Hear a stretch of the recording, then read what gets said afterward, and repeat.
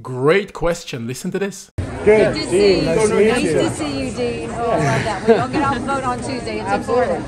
Yeah, so can I ask you just like a tiny question? Yeah. Do you think it's responsible for politicians to spend like $100 million in Iowa on TV ads, which go to mainly news stations that have lied to us for years, when there's homeless veterans out there that could use that money? When you didn't even come close to beating Trump, and you spent like $100 million in TV ad money? Do you know my husband's a veteran?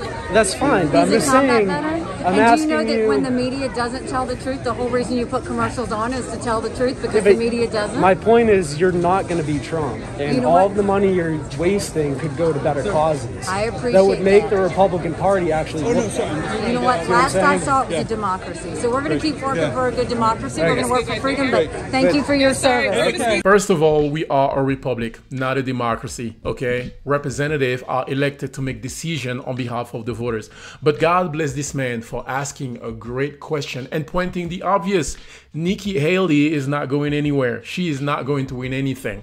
And her campaign is a waste of time and money. That's a fact. That's amazing. You let me know what you think about this in the comment section. This was a great exchange and I thought I'll share it. Let me know what you think about this. God bless you. Catch you on the next one.